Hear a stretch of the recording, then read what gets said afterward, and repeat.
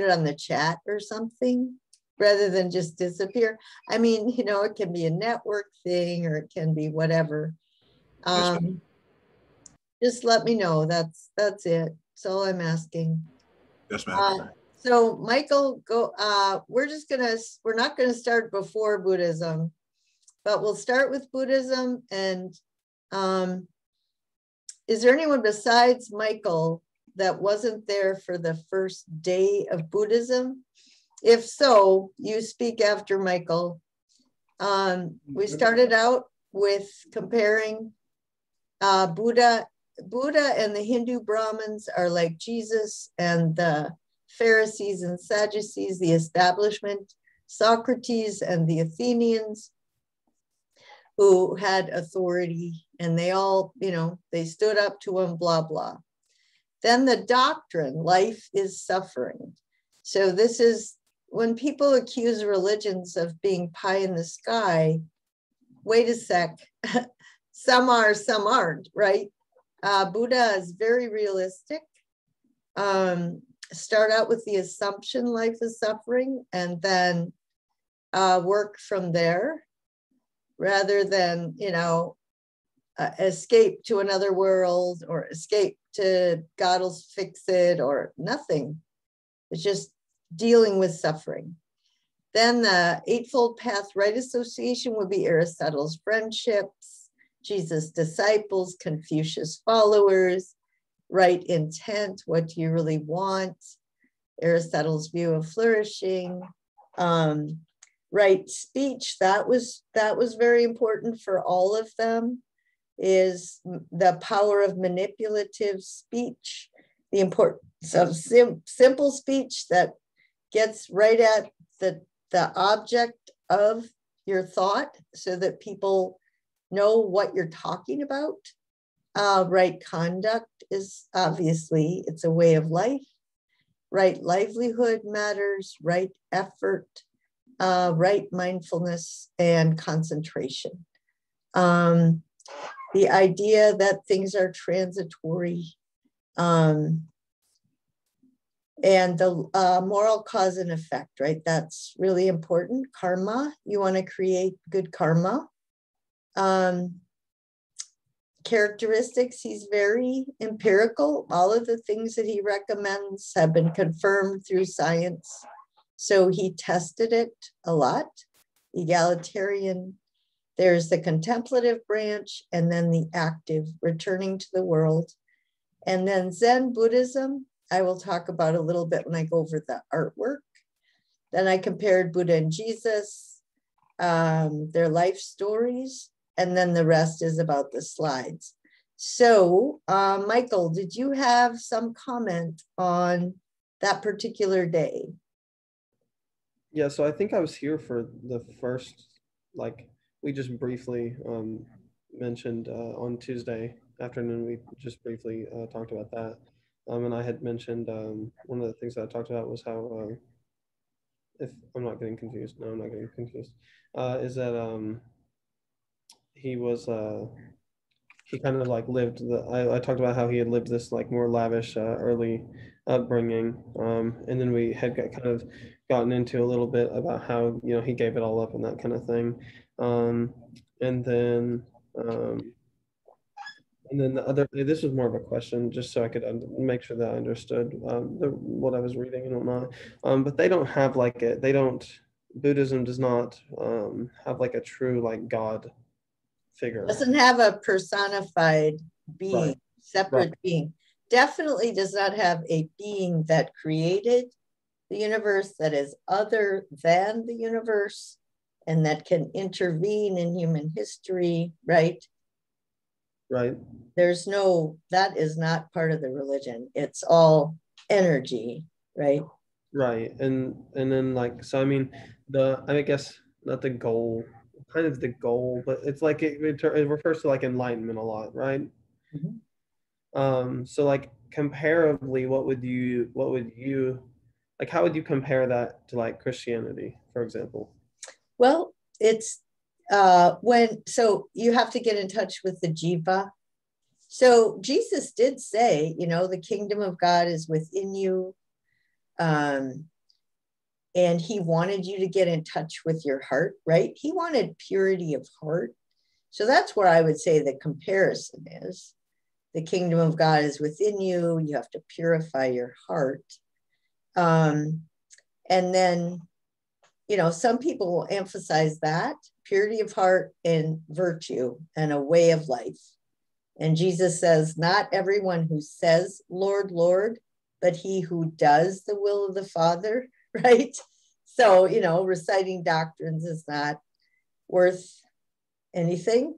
You can be a hypocrite. You can memorize the holy books and apply them like Euthyphro did, but that's corrupt. That's not the spirit of the law versus the letter of the law. So most people would notice how different they are. I always focus on what's similar, because people can so easily deceive themselves and each other. If they want to cheat, if they want to, I have a relation to God, so I can hate Muslims, or so I can do this, and I just, I'm a philosopher. If you can't give it also a rational account of why, you think you're really in touch with the jiva, you aren't. You might be grifting yourself. Okay, so anybody else want to talk about anything on that day? Like Lekesny, I think. Yeah, go ahead, Michael. I just had one more note that I was, and it was like his idea of what was it called? Not the mean. He called it like the middle. The middle way, yeah. Yes, and how that's that's been a reoccurring theme with some other with Aristotle. Yes. Confucius. Right. Really, they're all very similar. Jesus did change water to wine. He was not obsessively anti-alcohol. Right. The picture you get of these people is they enjoy life and they're not judgmental, right? So you can have a lot of high standards. You're not self-righteous. You're not, look how righteous I am. And you're not judgmental because you have integrity. Like, why would you be judgmental? Because you basically think people who are conflicted are miserable. So why would you be self-righteous, right? All right. Lekesny, you have any comments on that? Anybody else comments on that? Because we're behind. No. Okay. So next day is the second day on Buddhism. We had Buddhism and women, Buddhism and the environment, Buddhism and Proverbs. I have paper topics. You can pick from any of those if you want to for your third paper. I have topics on everything all over the place, right? And then I had Seeking Christian Interiority. So those were the ones we talked about last time.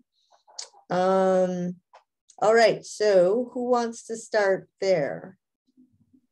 I can go. Okay, Mary Hannah. Okay, so on the Wisdom of Buddha one, that one, I had two quotes that stuck out to me. And one was, as rain breaks through an ill-thatched house, passion will break through an unreflecting mind. As rain does not break through a well-thatched house, passion will not break through a well-reflecting mind. And I really like this one because it kind of made me think of like the foundation that you set your life on. And it makes me think like going back to, I learned like VBS as a kid, like building your foundation on the rock, That's the Sermon on the Mount. You can find it on the Sermon on the Mount. Right. And so that's why I really like that one, just because the better like your foundation is, in this case, the more passion you have. And then another one compared to Aristotle, I guess, the virtuous man is happy in this world and he is happy in the next. So I'm assuming that's the afterlife, like whatever afterlife you are. So like the more virtuous you are, the better you set yourself up for whatever you believe is an afterlife or however you get into it. I'm not going to go into everybody's beliefs, but. And then another outline that I liked was the Seeking Christian, that one. Mm-hmm. And whenever he asks the question, is religion something that may or may not be very important to humans, or must it in some way integrate all other aspects of existence?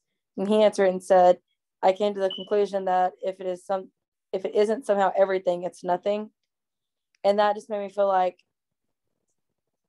the people that halfway believe in something, because they don't really fully agree with something or fully don't know what they believe in, he's basically saying, what I think he's basically saying is like, you can't just pick and choose.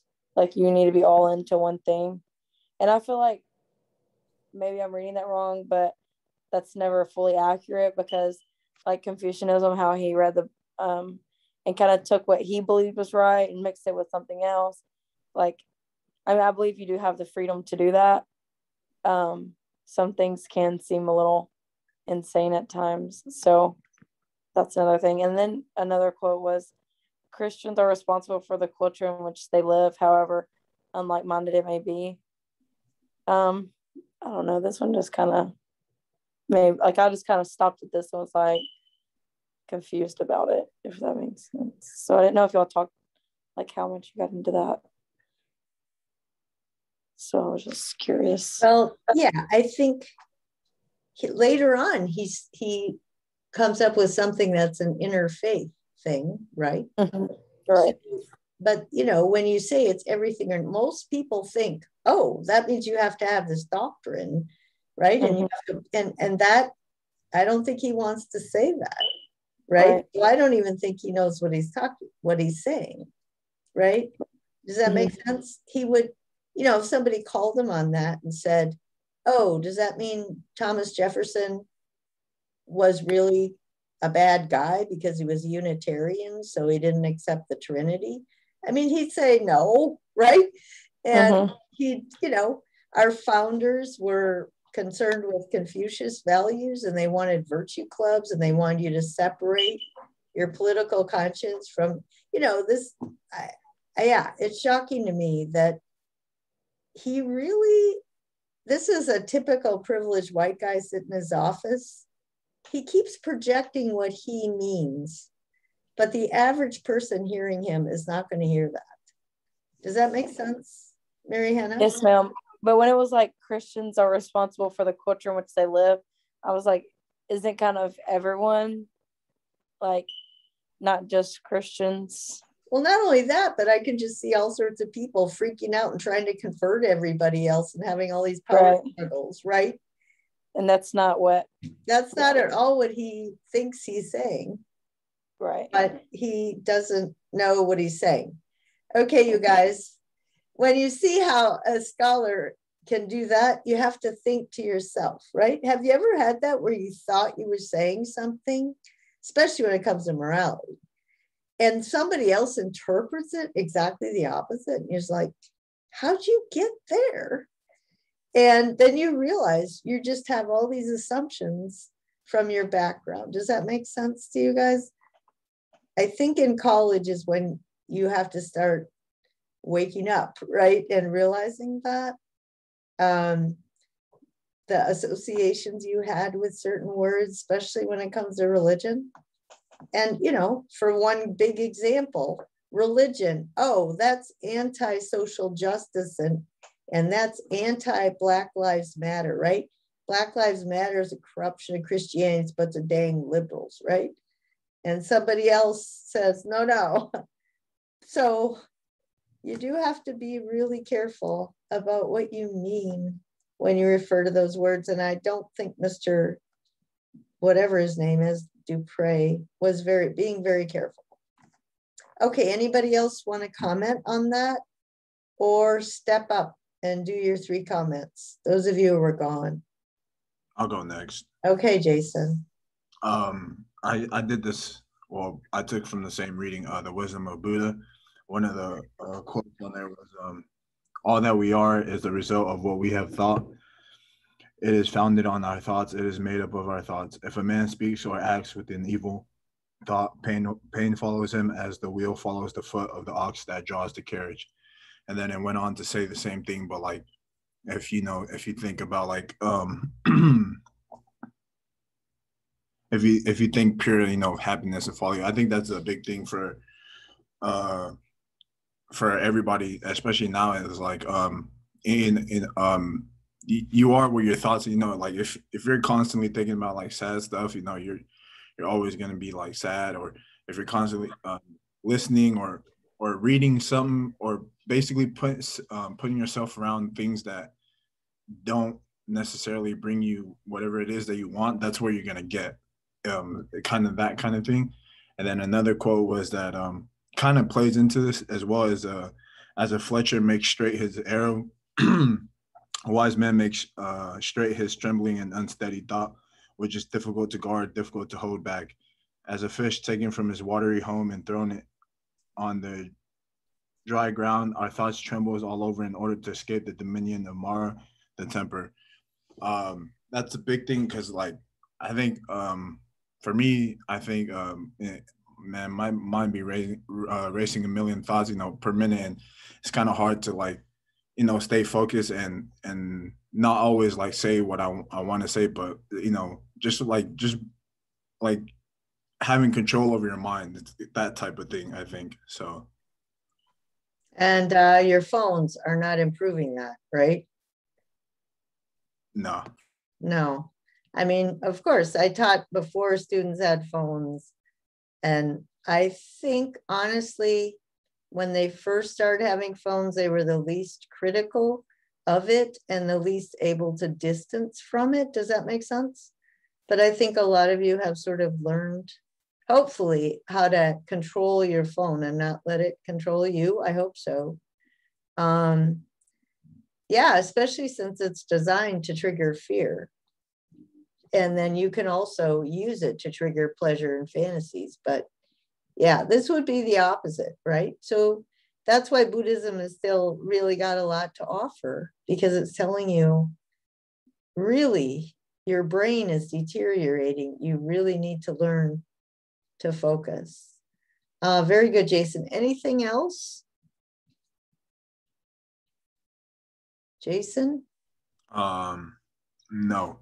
That was the main one? I think I kind of, I don't know, that was a little brief. I guess to kind of like go on more onto really the first quote, it's kind of like it's what like if you surround yourself like in a certain environment, what they say, like if you surround yourself with winners, you're gonna be a winner. Surround yourself with losers, you're gonna be. It's kind of that kind of thing. It's that's right association. Right. It's I think it's speaks volumes to that kind of thing. So I want to say you are who who you hang around with, but like who you hang around with and what you decide to put yourself around, kind of influences how you think and how you act. And so if you're constantly around like things that are bringing you down, you're always going to be upset. You're always going to be expecting this but never get that. It's also your own reaction. Like, my kids went to inner city schools, and some of those kids are going to be in deep trouble, right? But the thing about it was, it isn't who you're around, it's if you're attracted to that or not, right? So I wanted them to be in those schools so that they would play the role of somebody who understands, has a lot of empathy, somebody who watches one of their peers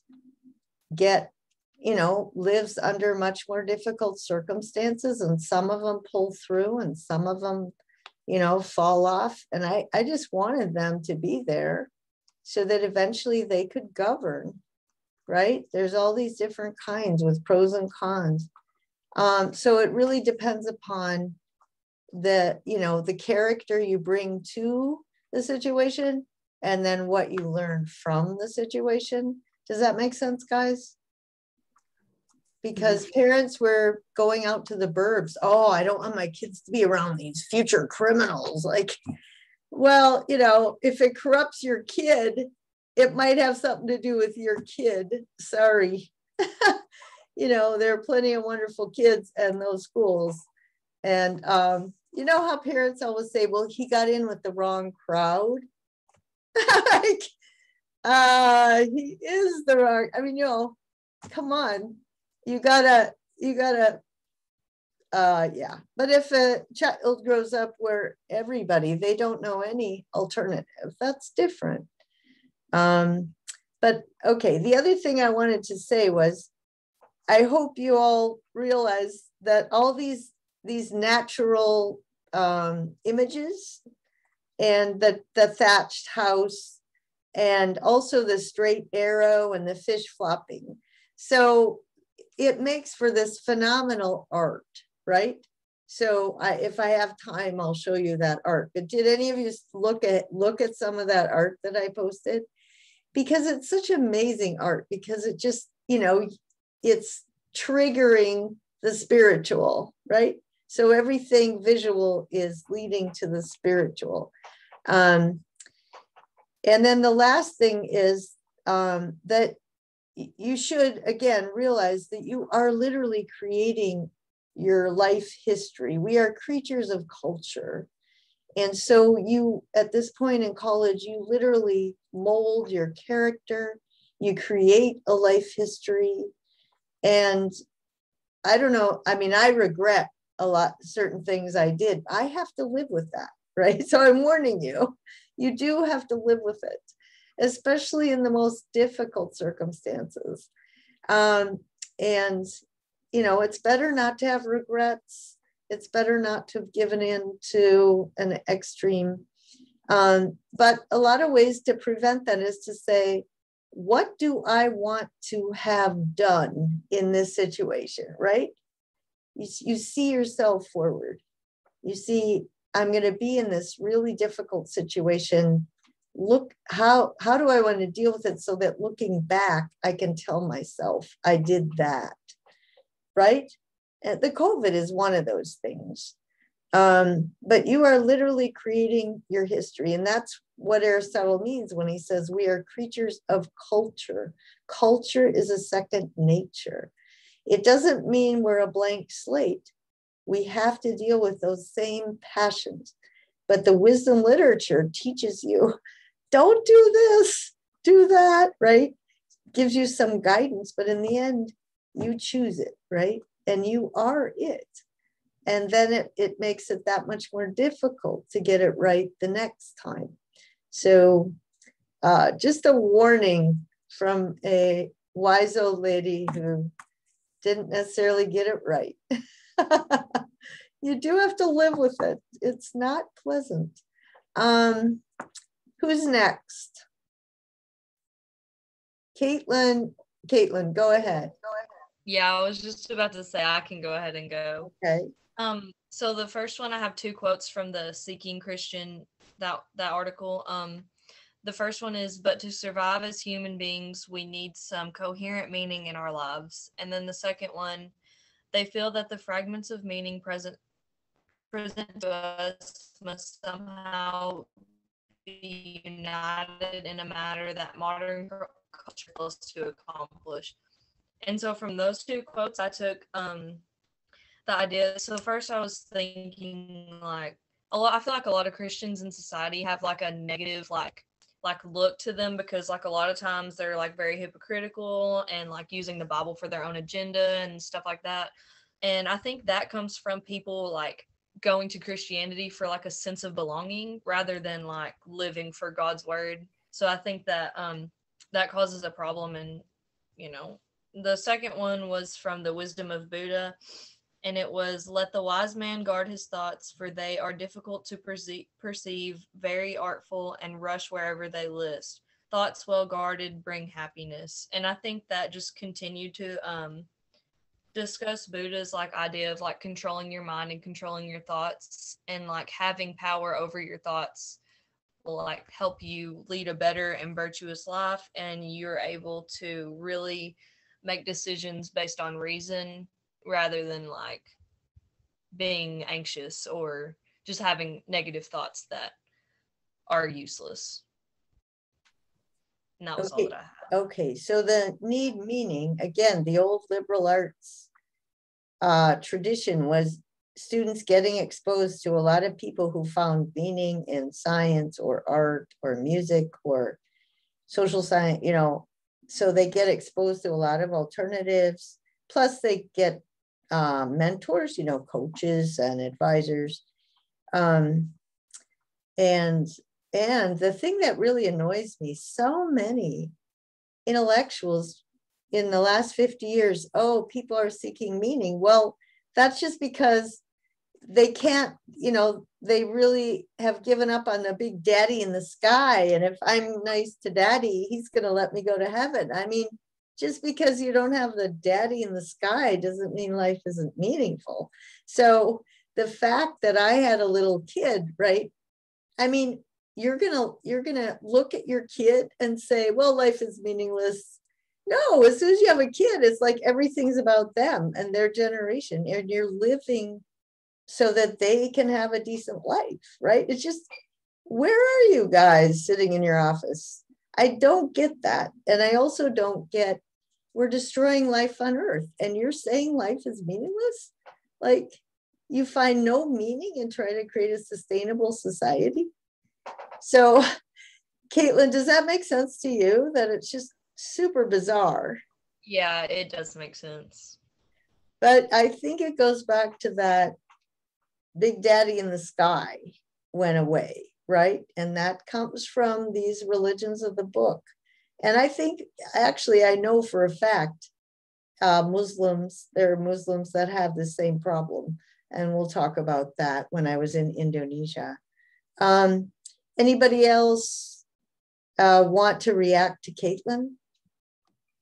Yeah, I think what she said about like things like guarding your thoughts. I can't remember the quote, but I think that's a big thing because like you know, you don't, not everybody has to know like, you know, what you're thinking or what you're about to do, or you know what because like sometimes like telling, you know, speaking on that, or some people might not understand not only that, but like it might not bring you the peace that you probably thought you were going to get from telling somebody, or the right reaction, or um yeah, just like the somebody's like reaction to what you're, you know, what you're thinking is probably not going to be. So like keeping that to yourselves, I think, is a big thing.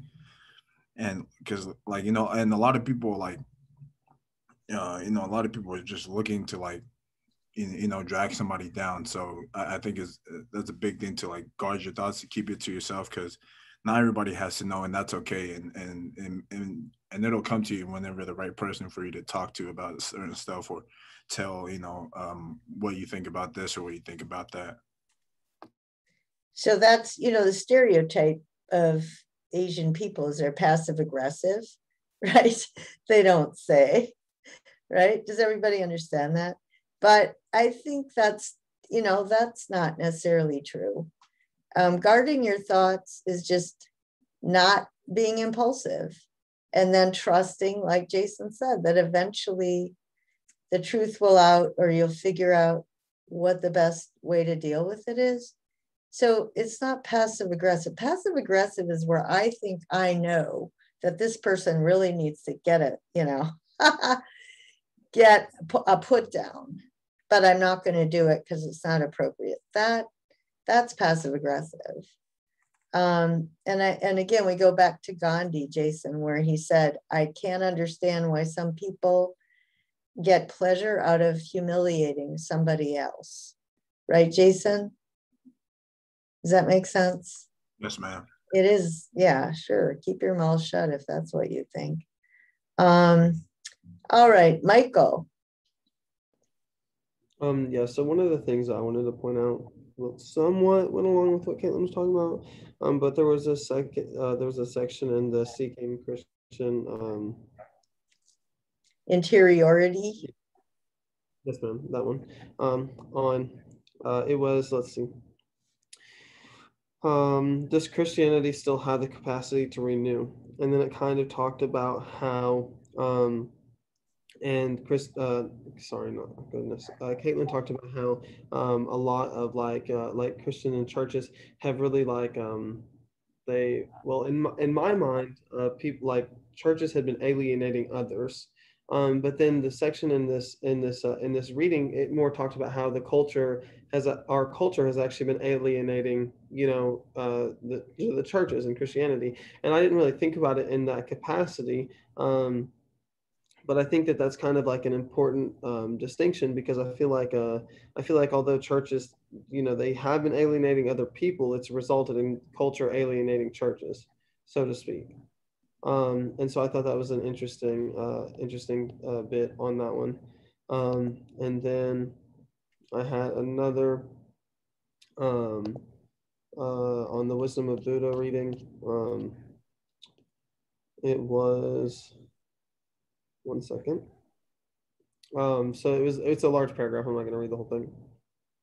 But essentially, it was talking about like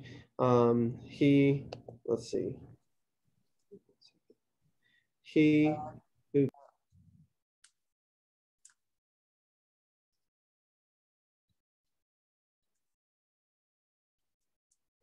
disappeared.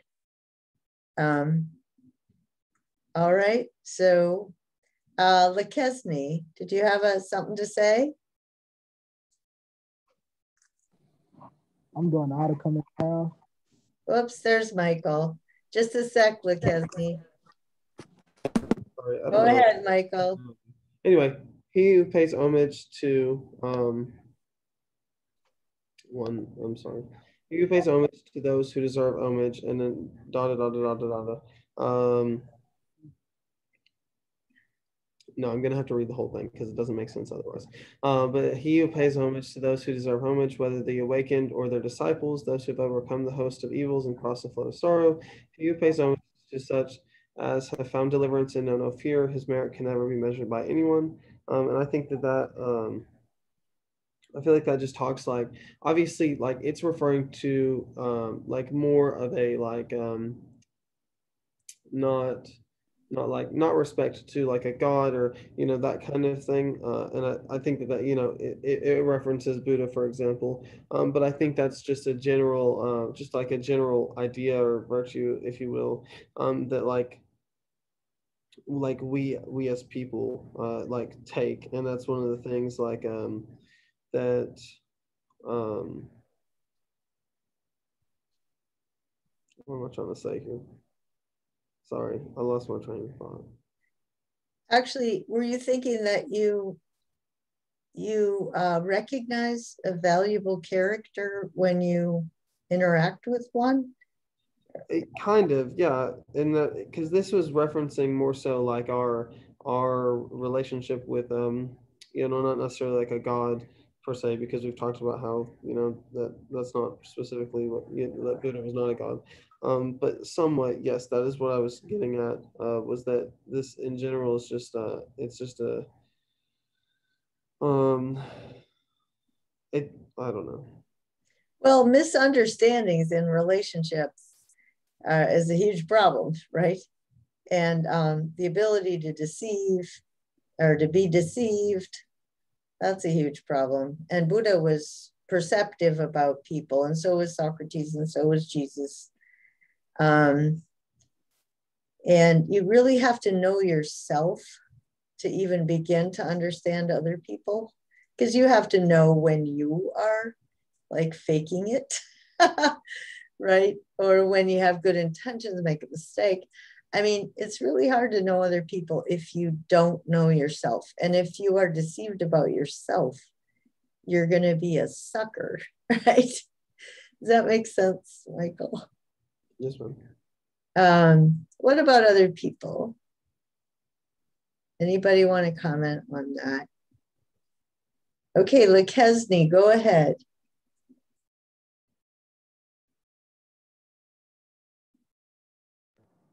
All right, the comment I got from Wisdom of Buddha, and basically that's house. Okay, so could you talk loudly and slowly? It's just hard. Rain break the quote I got a quote from Wisdom of Buddha. which was as a base during ill at that house. Passion out there was like a house as how you think, like your brain, and like brain as any negativity they can pour into your brain and poison it. Which Jason had a couple good points on his quote. And I think one was like like who you have around, which is like the nature of input and output. Like if you're constantly thinking of positivity and letting it flow through your mind, then you'll live happy. Or if you let negative people come to your life and poison your thoughts, then you'll suffer or not live good at all. And that's what I got from now on. And am I supposed to keep going? Like, go ahead, keep going. That's great. As I have for honor, this was from Seeking Christian Interiority.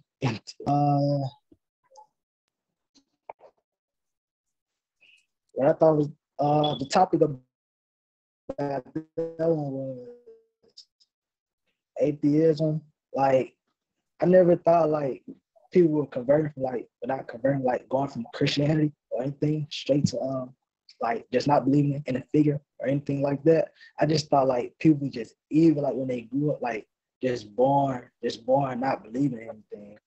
Like, so and I never paid attention to politics or anything going around in other countries. So when people are opposing like religions in general, like that surprised me. A question I had, like I always thought to myself about it, and it was about atheism. Like, would you rather believe in a religion and like when you die, you find out there's no God or anything that you believe in, or would you rather not believe in anything and die and find out there's a God or deity?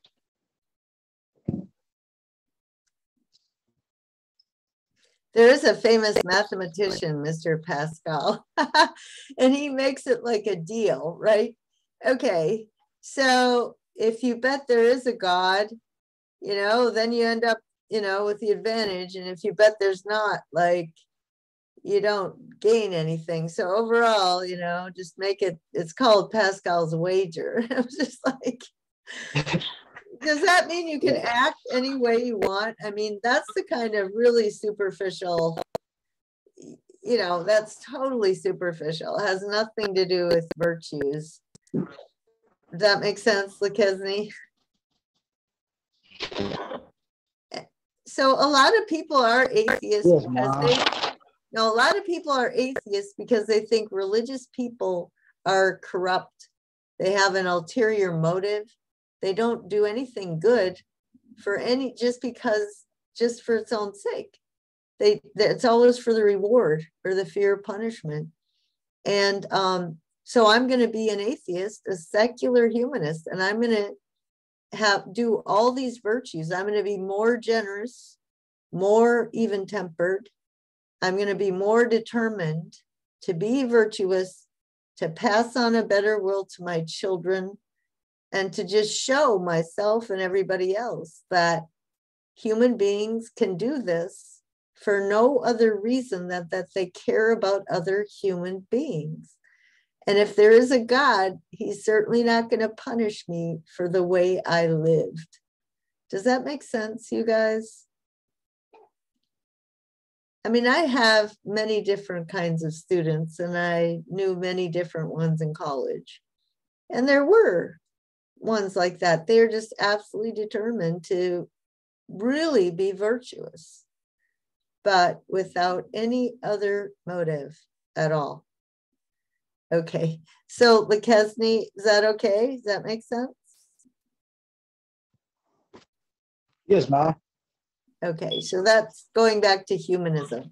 So you can think about in your final worldview, right? In your final worldview, try to, take account of all this stuff. And you must tell me that you learned something. I told the students, I can't necessarily teach you anything. And so I would get these final papers that, no, I didn't really change my mind, but, you know, it was interesting. I was like, sorry, you might not change your mind, but you expanded your mind. Like your mind has changed. I'm sorry if you, I don't want to read papers like that. Let's see. All right, so let's look at some pretty pictures. Is that okay, guys? Just for a few minutes. So the wisdom of the Buddha, this is such beautiful poetry when it goes with the art.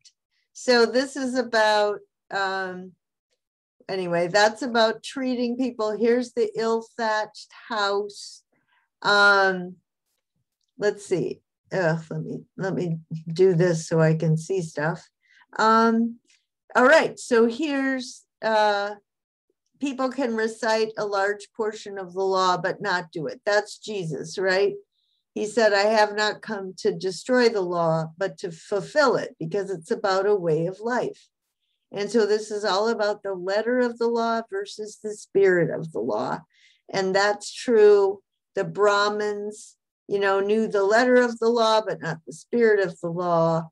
The Sadducees and Pharisees, the Athenians that Socrates ran up against, and also we're going to Muhammad. Same thing with Muhammad.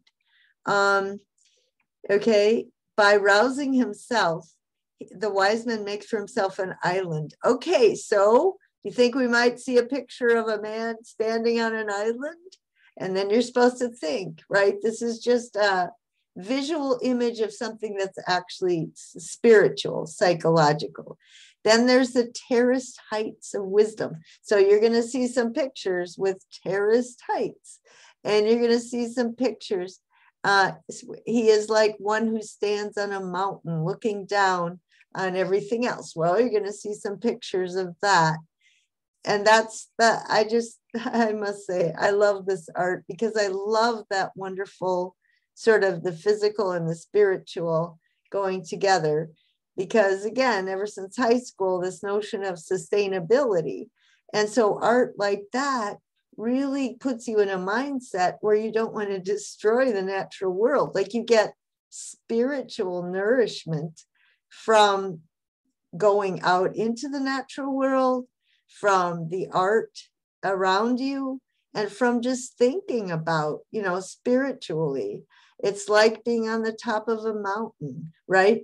And so definitely it gets you attached to the natural world in a very spiritual way. Okay, the Maya is the temptress, like the devil, right? Okay, all right. So the four holy truths, the origin of pain, you know, life is suffering. That's important.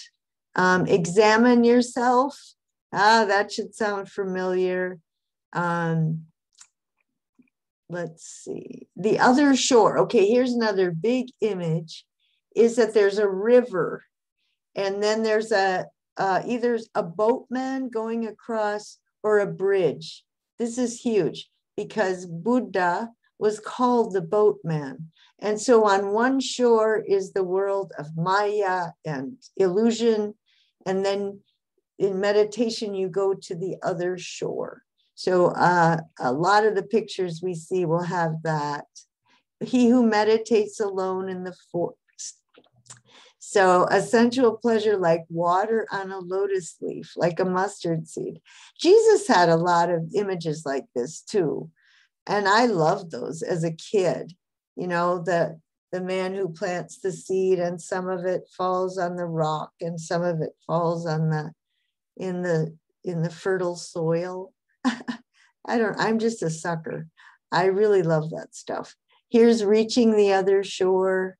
All right, so then I'll show you some of these pictures. Okay. I hope you can see them. Can you see them? Can you see them, guys? Yes. Yes, ma'am. Okay, good. So this one is, I just wanted to talk about how, maybe I'll do it this way. I don't know. Is it bigger that way or not? It's smaller. Smaller. How'd that happen? All right. So anyway, okay. So think about what Buddha, he says that, you know, he's trying to get you to get this picture of there's this whole universe of energy.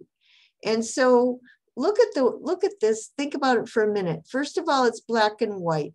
So it's not drawing attention to your visual sense, right? It's going from your senses, your vision, to the spirit. And then it's layer after layer after layer is an image of your own psyche, right? Because your own psyche has layer after layer after layer, and you're trying to get down into that Atman, right? Then it doesn't have a specific focal point, because the Atman is an object of meditation, but it's not like a focal point, because focal points are definitely related to our eyes looking at the world. So all of those things, truly the artist has in mind. And the whole tradition evolved as a, you know, based on this view of reality. And it works. Like, if I hope someday you can go to an art museum and just stand in front of one of these for a while. Like, they're 30 feet tall, you know, and people come there and everybody's really quiet usually. So here's the thatched roof house. And there's the water, right? There's always that going to the other shore. So you're on one shore and this thatched house is on the other shore. Here's another one with all this incredible depth, right? And there's the thatched house. And down here is the man on the island. And there's a bridge, right? So you're going to the other shore and there's the island and blah, blah. Here's the mountain. This is another characteristic of Buddhist art. It's minimalist, right? So it's really some brush strokes, but you know what it is. There's enough there for you to get oriented, but it's definitely teaching you how to look at the Buddha nature of the mountain, right? The spiritual nature of the mountain. And the trees, again, these aren't there, and there's that wonderful house there. And here is, this is another one with the island and then the little bridge across the water. Here's the one with the waterfall, and there's the guy standing there. This one is interesting because there's the man, right? And he looks just like the stone. And then he's holding a stick, and that looks just like the tree. And he's looking at the mountain. There's another one where the man looks like the stones, and he has a stick that looks like that. And these are birds. And they got cut off. Sorry about that. Yeah, they got his head cut off. But there are pictures. Yeah, there's a picture of animals, but it's the Buddha nature of the animal, right? And there's these wonderful mice. I love those Buddha mice. And there's the lotus. So there's lots of stories of the lotus. Buddha's first sermon was a lotus sermon. Do you remember that? He held out a lotus flower. He just held it out there. And finally, this very poor man got it, right? Which it is, you know, Buddha is just very, you know, without talking, without dissertating, without anything, seeing if you get it, that you just look at everything differently. You make that transition to the other side of the water, right? And you see it spiritually. Here's a Zen Buddhist garden, and I hope you can go to one of them someday, because they look exactly like these paintings, all these layers and layers of tree and greenery. And there's another one from high up, and the stones. Okay, and then the tea ceremony is another ritual that's very, you know, slow motion to get you to meditate. I guess that's enough. So that's the idea. And then if you wanted to write any more about that, what I have here at the end, right, is I have the Zen Buddhist art, and how you can think about how all these, the color, the design, the space, the focal point, all this stuff reflects the view of reality, right? The view of no soul, the Four Noble Truths. The goal is nirvana. So when you sit and meditate on those pictures, you can completely lose yourself, right? And get liberated from your ego. And then Zen Buddhism is you break the language barrier. So the idea is that you're actually doing the same things, but you're doing them in a completely different way. And you're in harmony, right, with the karma. So there's the list of it. So that's that section. My mother taught art history, so I was kind of a sucker for that stuff. Let's see, we have a little more than a half an hour. Okay, so now we're going to do start with Islam. And first of all, I want to go back to the same outline where the question, when we did it with Hinduism, right?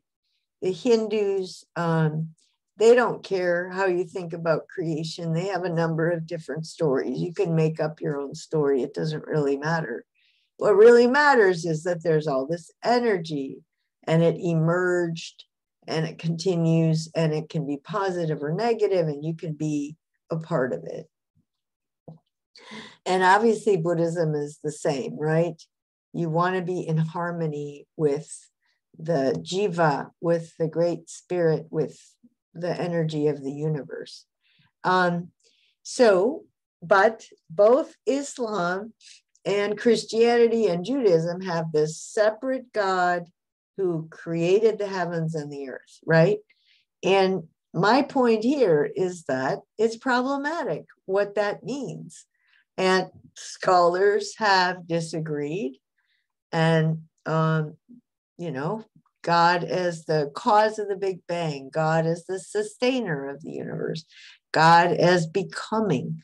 As the universe becomes more complex, God also changes, okay?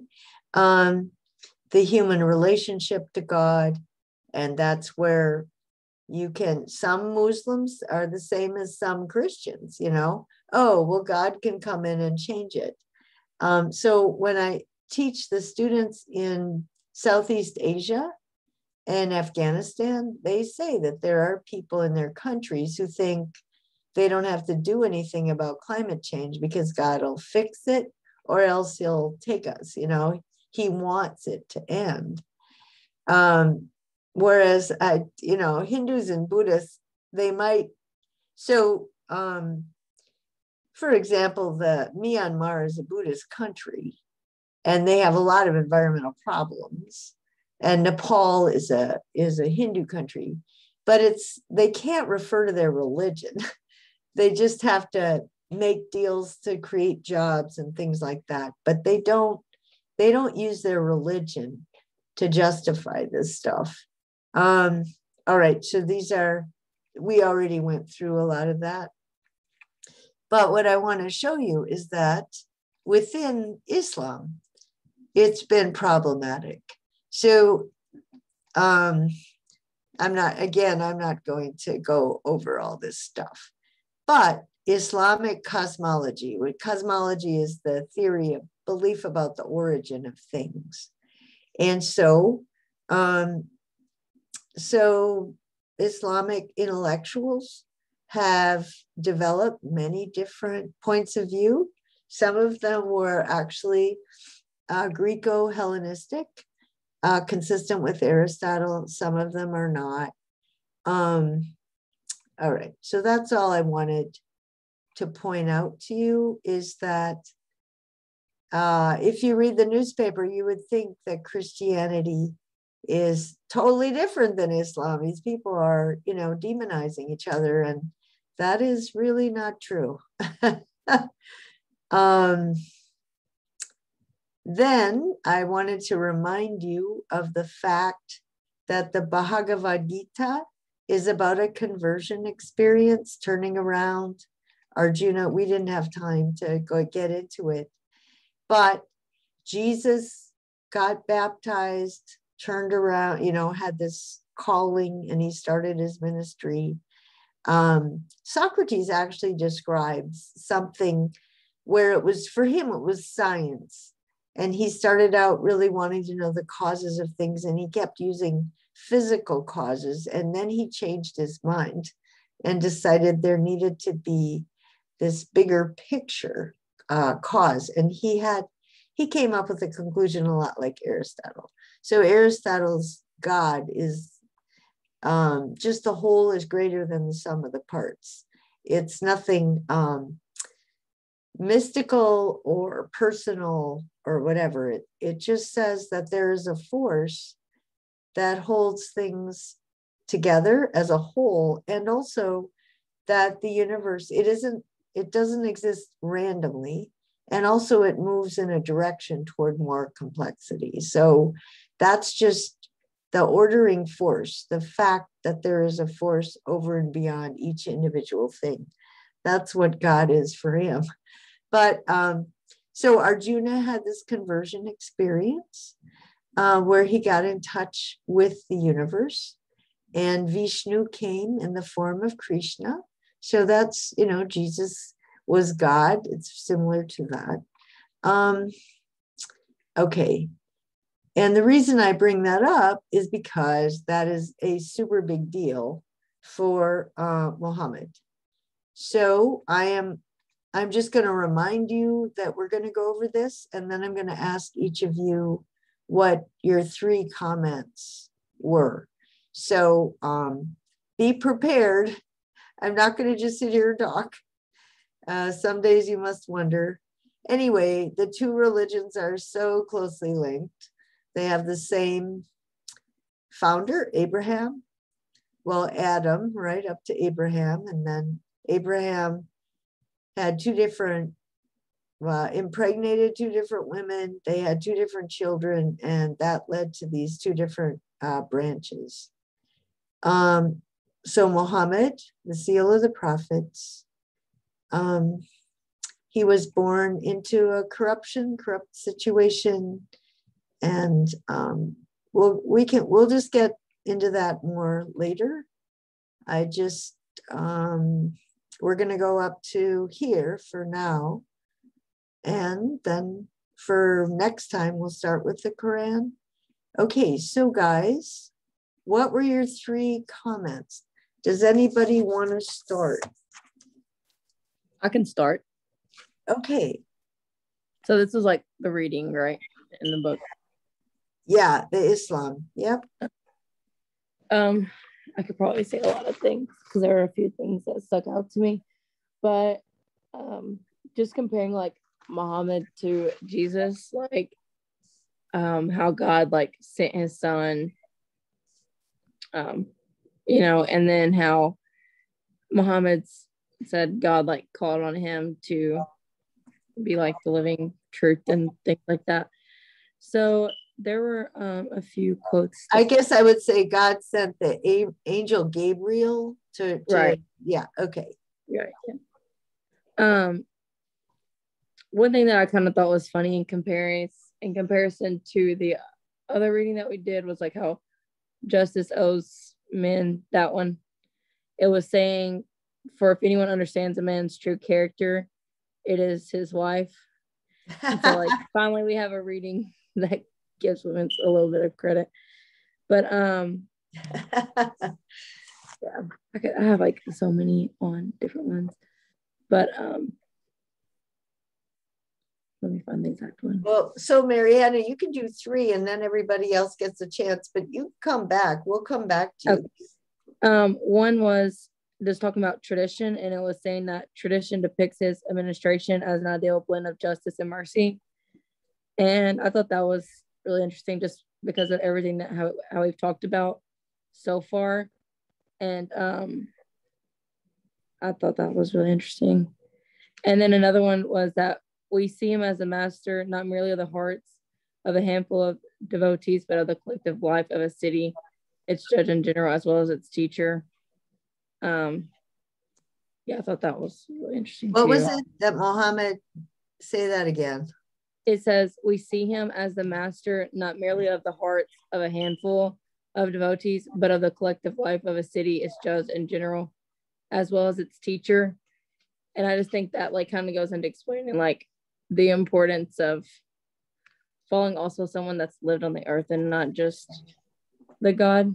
And just like all in all, like, because right, Muhammad at first was like not wanting that responsibility, and he kept like saying no and no, and then finally like, even his wife was like speaking sense into him and whatnot. And so that's why I thought it was really cool to point out where it said the task was not an easy one, but in the end he succeeded in awakening in the citizens a spirit of cooperation unknown in the city's history.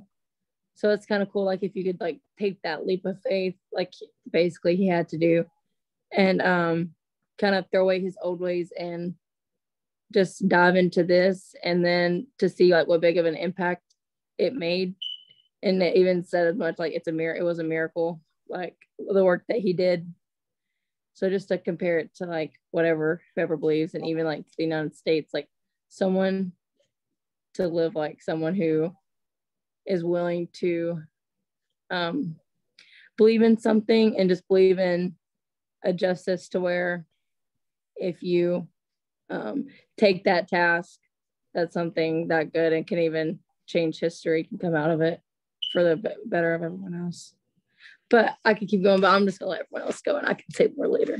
Okay. So Michael, that's kind of like Confucius and how much impact he had over time, right? Okay, go ahead, Michael. Yeah, so first I just wanted to, so like the main, not the main difference, but like no, well, so really it comes down to whether it was Ishmael or who was the other son. You know, it said Ishmael led to Yeah, right. Islam and Jacob, wasn't it? I'm not sure, but regardless, you know what I'm talking about. Isaac. Abraham, Yeah. Isaac, Jacob, Joseph. Yeah, okay. Yeah. And so I guess one of my is that agreed upon? Like that's an agreed upon fact from both sides. Okay, so but then you get at what point do you have people who who I don't know. I don't know how that can be an agreed upon fact, but then you have these not completely different. I mean, they're very similar in some ways. But I don't understand how you can have these like two separate like religions when like I don't know. It kind of confused me because I was like, wait a second, why are we agreeing that we have this up here, but then like later I would like I don't know. Yeah, well, Michael, that's what the outsiders will say, right? Why are you guys beating up on each other? I mean, you're the same dang thing as far as I'm concerned. Yeah, Michael. That's right. You can understand then how an outsider would just. Well, I mean, are there people that believe both simultaneously? I mean, I don't know. Well, the religions of the book, they're all the sons of Abraham, right? The Jews, right?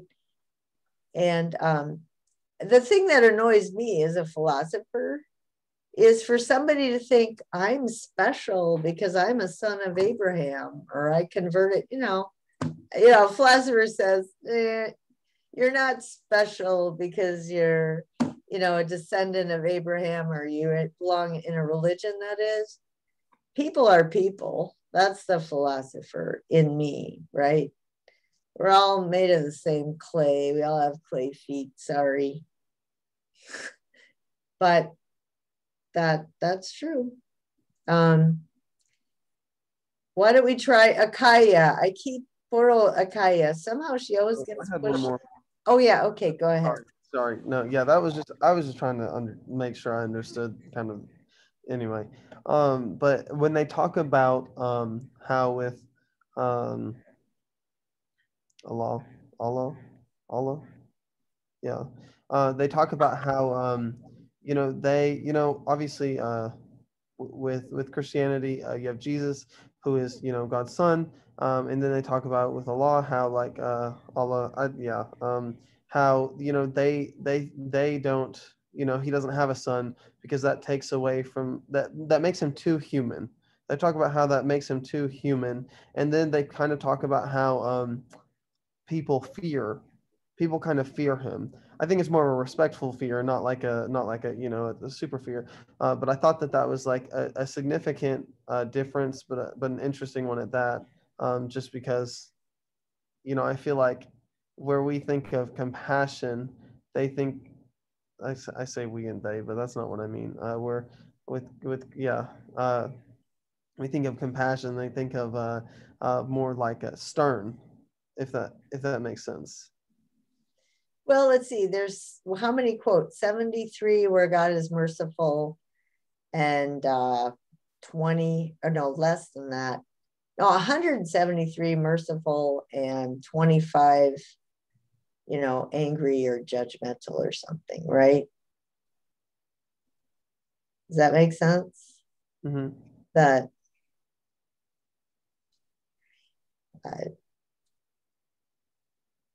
I don't know. And it does make sense to me that they think Jesus was a prophet and he was a great person. I mean, no problem. It's just that saying God makes himself into a human being is to them, God is God, not material. Right. And also there were other religions, Persian religion in that area, Mithraism, that religion thought that God made himself into man, right? And the Hindus think that. And so, just because the Muslims don't think that Jesus is God, they don't think, these other things either. They just have a different view. And that would mean that Christians might have more in common with Hindus on this point, right? Okay, what else did you have, Michael? Those were the main, yeah. Okay, Akaya. So, Michael and Mary Hannah brought up two of my points, Michael talked about like the religions and how they were like he was confused on the readings a little bit. I was reading the passage and then I went to the outline and I was also a bit confused because I'm like it seemed like they were like contradicting each other or something. And then like when Mary Hannah talked about the men's character and their wives and how the women were finally getting recognition, it just struck me because I know we've been talking about Buddhism and women and how like their environments are harsh. And then another one of my points, I talked about Muhammad and his childhood and also him like his teachings and stuff like that and how he was born into like a corrupt society. And then like even when he started teaching, he still faced backlash and stuff like that. And so I compared that to like Socrates and Martin Luther King and Jesus, and it was a question that I was dwelling on like all day. And it's just like, why are these influential leaders allowing themselves to go through the extreme measures to fight for the greater good? But then I answer my question because it's like, I feel like it goes back to that, what doesn't kill you makes you stronger. And then also when you see the outcome of what they were fighting for, it's like, okay, well, this is why they went through it. And this is why they were allowing themselves to be like spit on and threatened and stuff like that. So. And which side of history do you want to be on, Akaya? I want to be on the good side of history. We're supposed to learn, right? We're supposed to learn. So I do think that you read the newspaper, we're making all the same mistakes. Does that make sense to you, Akaya? I mean, it would be nice if in your worldview you start showing analogies between a lot of this stuff and your own lives and all sorts of stuff. Anything else, Akaya? No, those were my main points. So. Trey, you want to go? Yeah. So the first one I got is when they were talking about comparing like Muhammad and Jesus. So Jesus went through the cave, right? And then so did Muhammad. But they were both kind of having like experiences. Muhammad was kind of like having an experience, and so it said, then he released me and said again, proclaim. And again I said, I am not the proclaimer. And again he whelmed me in his embrace. And then they kept going through it or whatever. And then Muhammad once again said that I'm not the proclaimer.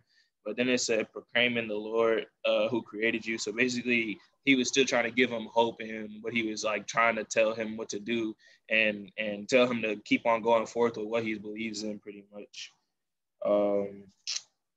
I got, what else did I get? Can I just say, the story of Moses, where God told him to lead the promised land, the people from Egypt. And he said, no, I'm not a good speaker. Like, take my brother. Right? So Muhammad's the same. Like, no, not me. Right? So go ahead, Trey. Then I think the other one I highlighted it somewhere. Good.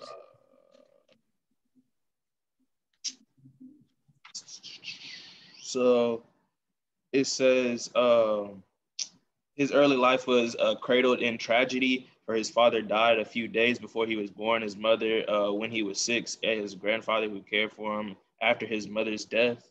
So I don't really remember anything happening to Mary and Jesus like that, but that's definitely like something that I know that they were both kind of like struggling with, like definitely like tragedies they were going through and like going through fighting through pretty much.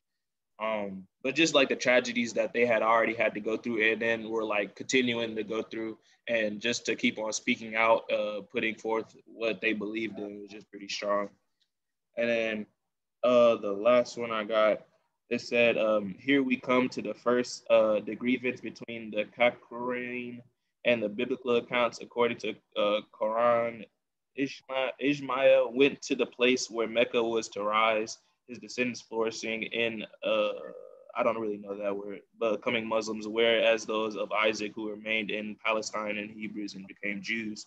So basically what I got from that was basically like they were just kind of like all really depending on themselves, like depending on each other to kind of like go forth through and then what they believe in. Because I feel like, as we had already talked about, like we can't really do things by ourselves. So I guess it was just like the help from them kind of like got some help. So it's pretty sad that we have so much animosity now, right? Yeah. Okay. The other thing, I guess, to point out is after Muhammad died, because it is a historical religion, it was a huge deal on who's going to take over the caliphate, who's going to, like the Buddha, there's a next incarnation of Buddha in Islam. And so there was his daughter's husband or his brother. They had this huge fight and they massacred each other. And that's the Sunni and the Shia. So within Islam, there's this horrible situation. So, when we go and fiddle over there in the Mideast, then, they have a common enemy. But if we would just get out of there, their main enemies are between each other. So Iran is Shia and part of Iraq, and Saudi Arabia is Sunni. Those are the main, that's what they're obsessed with. So that is just another crazy thing where these religions, because they're focused on a doctrine, they have all this animosity between them. Does that make sense to you, Trey? Yes, ma'am. Okay.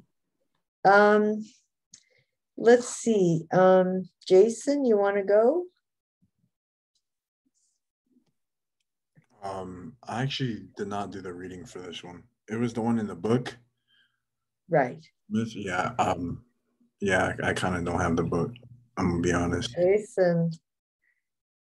Well, I mean, I told you that's a flunk. You know, if you don't read the book, it's an F. Because the book is huge for the class. So, and it's not an expensive book, right? So yeah, you will have to tell me, you know, that's why, you know, it's when things like this happen that I say, okay, you are required on your posts to tell me that you read the book, right?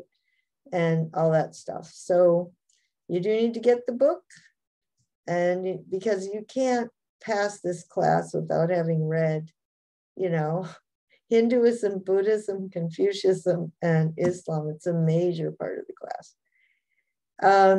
Caitlin. So I had also talked about kind of like the lineage, which I thought was like shocking because it was kind of like the same thing. Also one thing that stuck out to me, one quote that I wrote down, Muhammad said, "God has not sent me to work wonders, he has sent me to preach to you." I thought it was interesting how he like never inflated his own image, and he never like acted as if he was above anyone, and he didn't pretend to do things that he couldn't do. So I just kind of liked that. And then I don't even know where I wrote this down from, but I don't even know if it was from the book, but I don't know. I don't even know. Permits a man to have up to 4 wives, but must love and treat them equally. Okay, I wasn't sure where that came from, but I thought that was interesting. And also the quote that Mary Hannah had said, I wrote that down too. So it was like the women were not equal. I mean, they were supposed to be equals from what they had said, but like it was just weird. Well, you know what you're going to find when you read that Justice Men O Women chapter on Islam. You can anticipate that. You can also read the chapter on Christianity, you know. Or you could just, you know, your own experience. Women are the cause of evil. Me. Okay. Yeah. Jesus, I mean, over and over again, it's the same stuff. Anything else, Caitlin? That was all I had that hadn't been talked about yet. So. Okay, so Mary Hannah, do you have some other things you want to say? Yes, ma'am, actually. One of mine were, it was talking about the world into which Muhammad was born in, described by subsequent Muslims in a single word: ignorant. Life under the conditions of the desert had never been serene. People felt almost no obligation to anyone outside their tribes. So, like, assuming this meant they were just like very secluded into themselves, I was curious if like this like meant they weren't like welcoming to others. I assumed not. So that just kind of made me think. Everything I read, I just try to compare it to sorry, I got a notification. My phone's on 20%. So it just makes me compare it to like today's issues. And it just made me think about how not just color of our skin, how blacks and whites, but also like everyone can probably relate to this, but like cliques. And I just like Mean Girls just came to my mind when I read that. And I was just like, you know, they think it's like their road or the high road. And that just stuck out to me. And then I thought it was cool that Muhammad kind of overcame that and brought everyone together in a way. I just thought that was really cool. I flipped over that page, that's why I didn't see it before. But I do know I have more. I wrote a lot down. So you can go ahead though, Mary Hannah. And then it said, yet despite his concern for others, he remained removed from them in outlook and ways, isolated in a corrupt and degenerate society. And just like basically like as he grew up and like learned so much more, I thought that was really interesting, because it's like he was scared at first. Obviously, he did not want to be the one, but then he kind of like gave into it, and he was concerned for others, but he had to like remove himself from that to like be able to see like what the world that was going on around him. And I just think like that's kind of in response to the quote that I just said. And so I feel like that was really important. And it all kind of had to do with him maturing and growing up. And I think that's like kind of where we are right now, in college. And it's like that point in which we have to soon start realizing that it's like our time to step out of our comfort zone and learn and, you know, grow in ways that all the readings that we've read and spoke about. And yeah. Michael, go ahead. So like with kind of like the idea of like, well, not the idea of afterlife, but within contextually within Islam, it was more of like a judgment like after death, right? It wasn't Yeah, they have the same as the Christian. okay, so there's not a significant difference. Okay. So it's funny. And then these two religions tend to judge other people, even though their leaders don't.